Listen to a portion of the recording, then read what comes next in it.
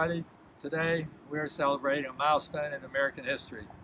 80 years ago, a small factory in Butler, Pennsylvania, the Bantam Car Company, took this vehicle to Camp Holabird, Maryland, September 23, 1940, to be tested by the U.S. Army.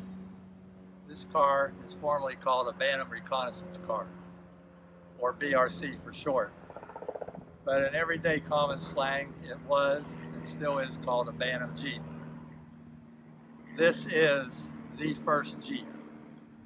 In fact, it's the first car to ever be called a Jeep.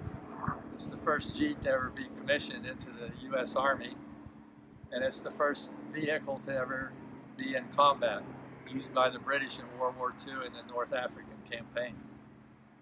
The building of this vehicle is an amazing, magical story about how the men at Bantam went from concept to this car in 49 days, delivering it to the Army. The BRC itself is a classic example of timeless engineering design.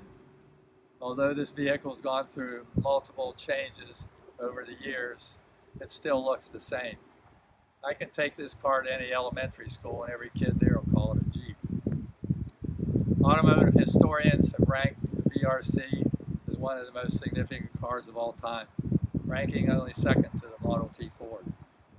World War II generals George Marshall and Dwight D. Eisenhower called this vehicle one of the most significant weapons of modern warfare.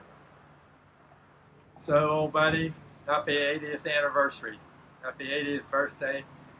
You're aging very well.